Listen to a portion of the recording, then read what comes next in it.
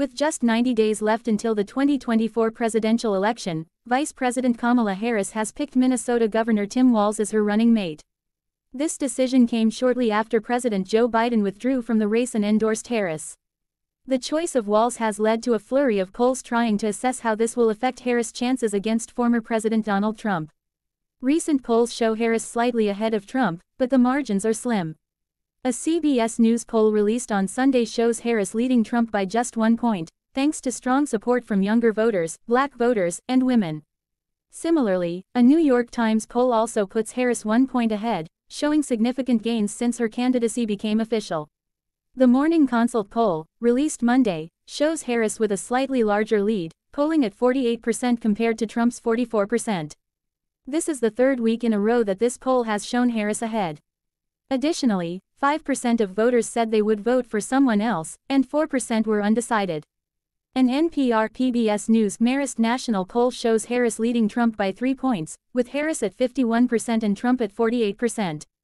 Among independent voters, Harris leads by a wider margin, 53% to 44%.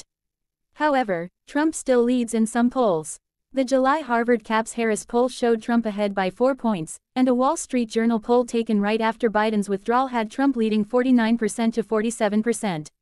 Real Clear Politics, which averages data from 11 major polls, gives Harris a slight lead of 0.5%, highlighting tight races in battleground states like Georgia, Wisconsin, Michigan, and Pennsylvania.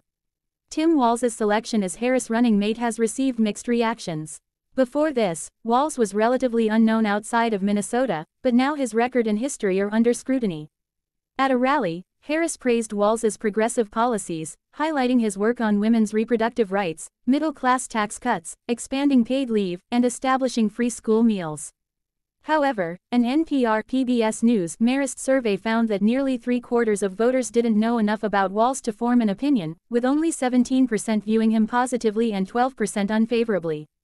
Walz's Midwestern roots and background as a high school teacher, football coach, and military veteran are seen as positive traits that could appeal to voters.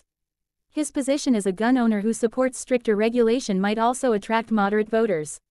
Support for Walz is growing on social media, particularly among young voters, after a viral clip where he criticized Trump and Senator J.D. Vance, calling them weird people. In contrast, Trump's running mate, Ohio Senator J.D. Vance, is better known nationally. Vance gained fame with his 2016 bestseller, Hillbilly Elegy, and its film adaptation. An NPR-PBS News Marist survey shows 34% of respondents view Vance favorably, while 43% view him unfavorably. Negative perceptions of Vance have increased recently, partly due to controversial comments he made in a 2021 Fox News interview. Polling on Vance reveals a gender divide. A YouGov The Economist poll shows 45% of men view him favorably compared to 34% of women. Additionally, only 30% of registered voters believe Vance is qualified to serve as president, while 45% disagree. As the campaign progresses, the impact of Harris' choice of Walz and the dynamics between the two tickets will continue to evolve. Voter opinions are likely to shift in response to the campaigns and new information.